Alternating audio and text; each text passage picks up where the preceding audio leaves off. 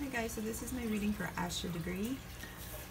The first thing that I'm seeing is there was something going on with her hiding from somebody. It's like I'm seeing somebody pop up and then somebody disappear and then somebody being very, very quiet, like sneaking around so as not to be noticed. I'm also getting this huge force, like a huge sort of vehicle or something like that, tractor trailer type of thing, not just SUV, that kind of came and took her. There's a lot of swords coming up here, and that's relating the east, but I'm also getting northeast, pentacles. This person is in a major city who took her. This person is not a good person. They're definitely, obviously a dark entity. And it seems as if there could have been an encounter that day with him previously. Like she saw this truck and something was said, but she didn't say anything back and she just literally ran. So that's coming up too. I'm also getting that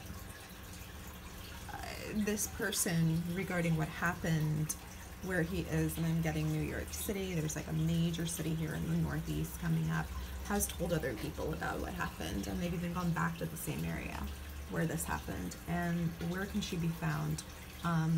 It's not, like above the Mason-Dixon line. She's somewhere in Virginia, it looks like. So I do think that, unfortunately, it just seems as if a lot of what happened that day, as I said, happened just so quick. And in terms of where she is, there is a body of water there. There is some sort of college or center for the arts. There's perhaps even a fountain, a water feature as well. And, unfortunately, the area where this happened, there's a lot of cell memory. There's a lot of cell memory that the land has collected, and it's not a good area. It's not a good area for children to be alone. So it's very, very upsetting that this happened. I do think that,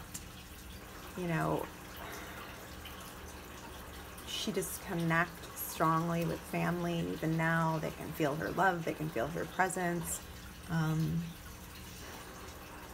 Yeah, and it's going to be resolved through karma, this case, for sure. So I will try to do a part 2 about this because, vigilance is coming up, the stone people. I think there's going to be, some sort of closure here in the next 8 months to 8 years. I know that's a really long period of time, but sometimes it takes that long to bring them home. So let me know what you guys think, and please feel free to hit the subscribe link if you like this video.